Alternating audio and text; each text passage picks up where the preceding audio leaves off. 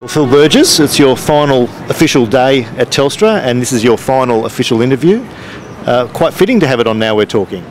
Absolutely, and this is Now We Are Talking is one of the things I'm most proud of. I just, the idea that we could have an alternative website, be the first company in the country to have that, and to see it so widely used. I think we're getting, what, 50,000 hits every couple of weeks now. That's we still have a long way to go to catch up with Crikey, but we ought to have our goals set high, and we ought to.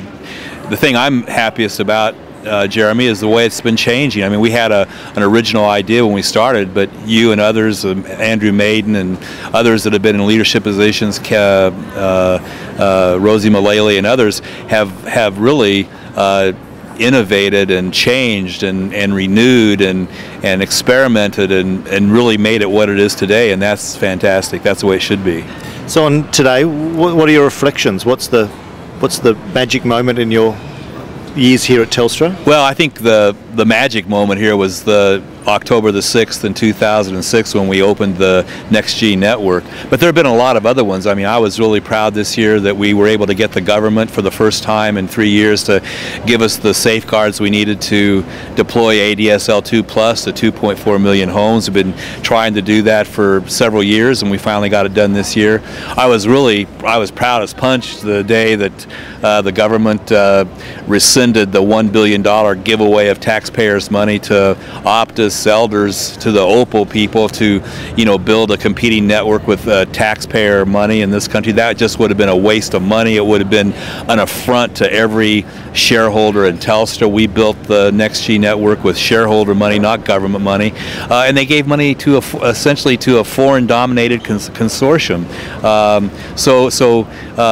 To see that reverse was a tremendous sense of satisfaction and achievement, because we really worked hard to get grassroots support for turning that back, and I think that is just tremendous. And then we were able to shut down the CDMA network. That was a huge advantage for us and for the people of Australia, because we can now put all of our resources into making the NextG network even better. It's already the world's largest, fastest, most advanced mobile internet, and now it's going to be even better. There's been a lot of talk about the Phil Burgess style, changing Telstra in its public persona.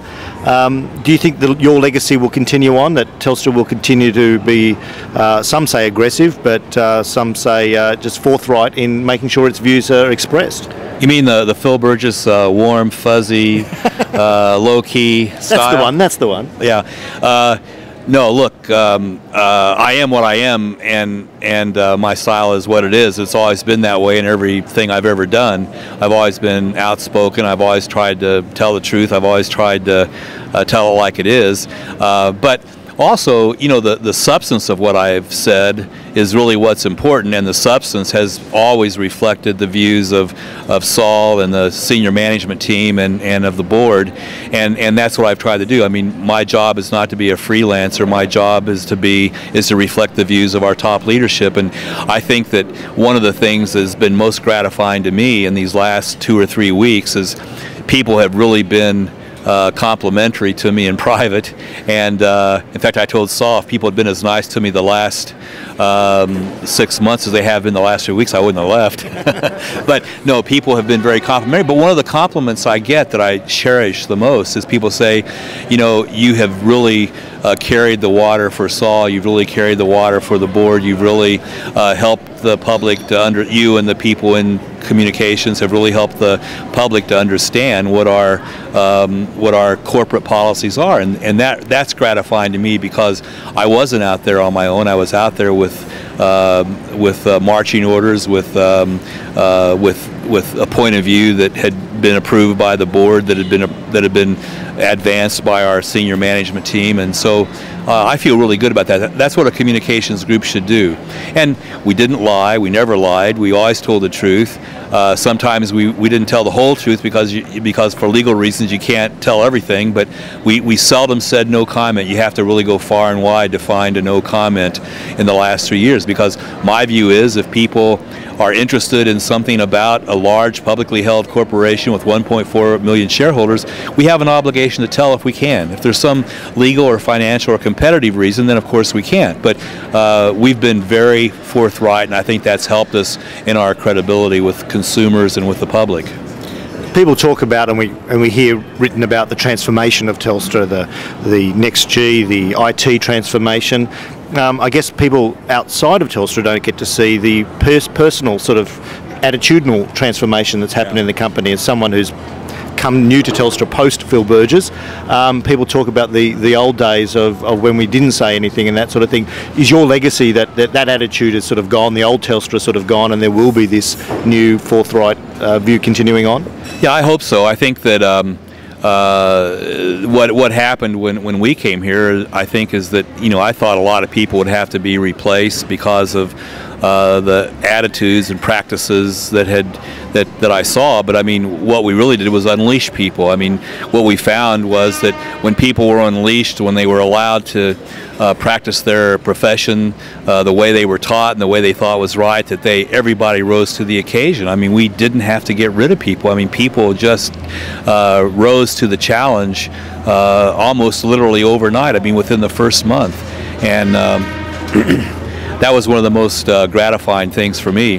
The other thing is, going forward, I mean, we have a great leader in David Quilty. One of the most gratifying things to me on the transition has been to see the way David has stepped up aggressively, both internally and externally. Internally, he's taken the bull by the horns and really got people organized around Saul's and the senior team's agenda for the coming year, which is a big agenda, FTTN and other national broadband network and other issues.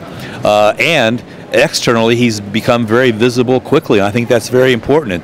It's important for people to know that there is a really strong person that's moved into my position, and I think David has really established himself quickly in the eyes of the press and the public as somebody who will speak out for Telstra shareholders. Now, of course, being on the World Wide Web, you're not ever far away from Now We're Talking. We hope that you will contribute any articles and to our discussion forums. Yeah, could I be a blogger? I can't see why not. Yeah, maybe I should do that. I thought about that the other day when I was reading a blog of another company where a guy had left and become a blogger, and I thought, gee, maybe I could do that. Well, you and Rod would then be in competition to see who could be the most controversial and in the hits. If it's Rod, we would collude before we would compete, I think. I think in the end, people, customers, consumers in general, the public, even other media, they value authentic people who say what they think and do what they say. And I think that's the kind of culture we're developing in Telstra. We've got a tremendous record of achievement, that we do what we say, we deliver on time, we deliver under budget. If things aren't right, we fix it. We just make things happen, and that's what in the end people are going to reward, I think. So this is not goodbye. This is see you later, mate. Okay. And thank you very much for having us on your last interview. Well, thank you, Jeremy, and I want to thank everybody. When I was a young guy, I went to Norway as a Fulbright scholar, and when I came back, I came into New York Harbor, and the Statue of Liberty was there, and I thought very quickly about America and got chills down my back and all that. But then I started reflecting, because it takes a long time to go up the Hudson River to the dock, and about 45 minutes I started thinking, what's really important about coming to New York Harbor is the huge privilege I've had to live in Norway. It was a huge privilege, and I've never forgotten that, and I think about that here, that there's no greater privilege than to be a guest in another country, and that privilege is amplified 100 times when you can have the additional privilege of working for one of its iconic companies in a leadership position, and that's the privilege I've had, and it's one I'll never forget, and it's one for which I'll be forever grateful.